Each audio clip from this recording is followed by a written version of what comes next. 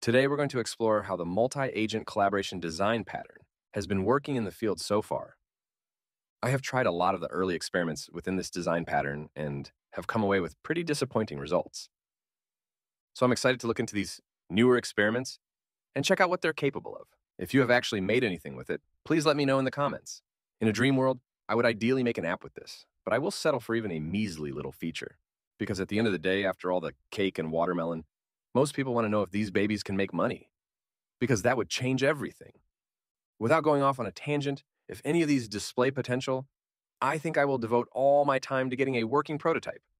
Any tool that accelerates this kind of work will have huge returns on investment. So let's find out. Here are some interesting case studies that show this design pattern possibly working. There are three popular frameworks that allow you to set up multiple agents and orchestrate them: ChatDev, AutoGen Studio 2, and CrewAI. First up, CrewAI. After watching this video, I learned that apparently Andrei Karpathy dropped a YouTube bombshell about AI being all fast and no slow, referring to System 1 and System 2, thinking from Daniel Kahneman's book. System 1 operates subconsciously, enabling us to make quick, automatic decisions. System 2, in contrast, is slower, requiring deliberate and conscious effort to process information. Basically saying current LLMs do not possess the capacity for the deep, rational System 2 type problem solving we aspire for in AI.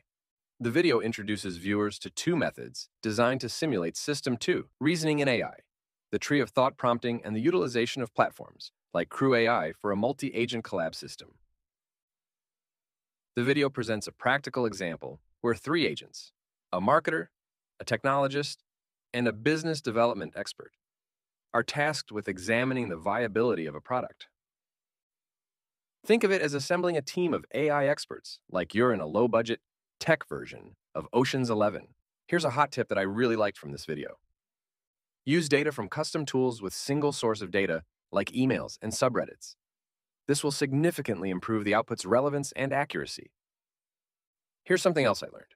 When using GPT-4, it costs her about 40 cents for each agent call, which is not the same as a single API call, because agent calls make a lot of other calls in the background. Another thing she does is use local models using a llama, because she wants privacy. However, she comes across two big problems. These models apparently need about 16 gigabytes of RAM for 13 billion parameter models, and like 64 gigabytes of RAM for the 70 billion model. When she was running even the smallest model on her 16 gigabyte laptop, apparently the laptop would just freeze. The other thing is, because of this constraint, the different open source models would give varying amounts of crappy comprehension of the task at hand. So, essentially not really working.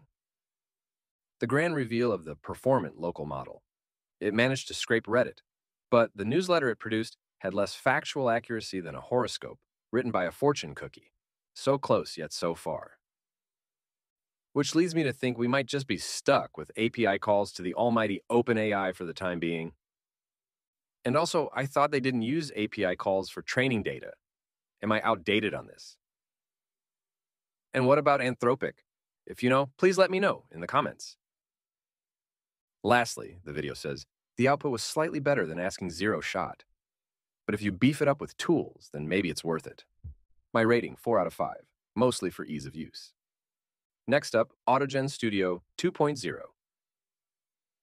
After watching this video, my takeaways for this framework were: there are predefined models for agents and a capability to create agent groups for complex tasks. We will see if these predefined models for agents cover custom workflows. I doubt it. New features include predefined models for agents and the ability to create agent teams with more than 2 agents, allowing for more complex agent interactions. Here's what AutoGen Studio UI looks like. Workflows in AutoGen Studio now support group chats, enabling coordination among multiple agents for complex tasks. AutoGen Studio does not yet support viewing the back-and-forth conversation between agents in the UI, requiring users to check the terminal for detailed execution logs. Also, having lots of agents in the same chat could increase the potential for errors or miscommunications. unless there is a robust mechanism for information and task handling. So essentially, the framework does work. It accomplishes the task. While the video showcases the use of these models, it does not deeply evaluate their effectiveness across different use cases. More case studies or examples could bolster the claim. Overall score, 3.5 out of 5, mostly because it's a low-code tool. Next up, ChatDev. After watching this video, my takeaways were, ChatDev was developed by the folks at OpenBMB, which to me sounds like YMCMB for some reason. This is maybe the cutest tool of the bunch, mostly because of this cute interface. That gives 100% more quirkiness and 80% less resolution. And also for having roles like CEO, it's literally a little AI studio. Except the only software company where the CEO is likely to tell you, "I can't do that, Dave," when you ask for a day off.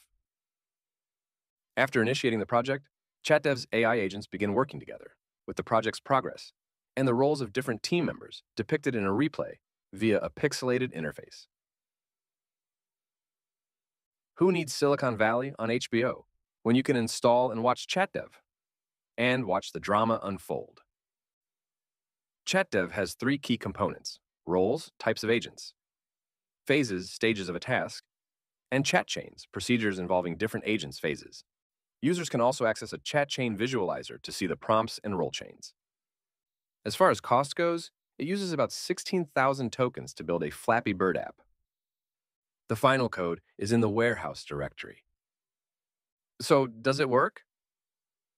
I don't know. The video cuts off. Maybe it didn't. Very suspicious. Overall score, 3 out of 5, mostly for being cute. But ultimately, I don't think it's as practical as the other. So, on a side note, some interesting first use cases that I saw while doing these were for content, writer, editor, researcher.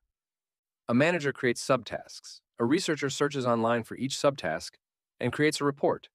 An editor reads the reports and provides fixes. And a writer takes the reports and fixes from the editor to write an article. For business, researcher, technologist, business development expert. Or you could have a client, designer, programmer, code reviewer, and product manager. Honestly, there's so many interesting and cool agent groups and pipelines that you could create. Really, your imagination is your limitation here. Basically, every system I saw today was using some form of central orchestration. The ChatDev system also appears to use centralized orchestration, as evidenced by the top-down company architecture, from CEO to CTO to manager to programmer, etc. CrewAI uses centralized orchestration as well. Users define agents and tasks within the CrewAI platform, and the platform manages the collaboration between the agents. The process of agent collaboration is defined within CrewAI, and currently, only sequential processes are supported, where the output of one agent becomes the input for the next agent. The user instantiates the crew or team of agents within the platform, including all the agents and tasks, and defines the process of their collaboration. So it's like a pipeline, essentially. However, it should be possible to implement more decentralized orchestration with LangGraph. Agents could be designed to directly pass messages to each other based on their own internal logic, rather than relying on a central router. Supervisors could be more passive, aggregating results from sub-agents, but letting the sub-agents decide when to act based on the shared state. You could have multiple independent agent graphs communicating with each other without a strict hierarchy. Note on alignment. How can we have control and governance over these systems? When you consider the orchestration and alignment, it seems like centralized orchestration would be better, because there could be a human in the loop at the center or at the top. However, with decentralized orchestration, alignment could be more problematic to solve, as these systems could go off on their own without supervision and do a bunch of stuff. How expensive is it to run these? These are made with the current OpenAI pricing and under different number of calls. Assumptions and 1K token input and 1K token output. Final thoughts. I still think this approach is in its infancy, but with the way things are developing, how fast everything is happening now, I wouldn't be surprised if there's another breakthrough here very soon. Personally, I want to explore Devin, Devika, and Open Devin in the next video.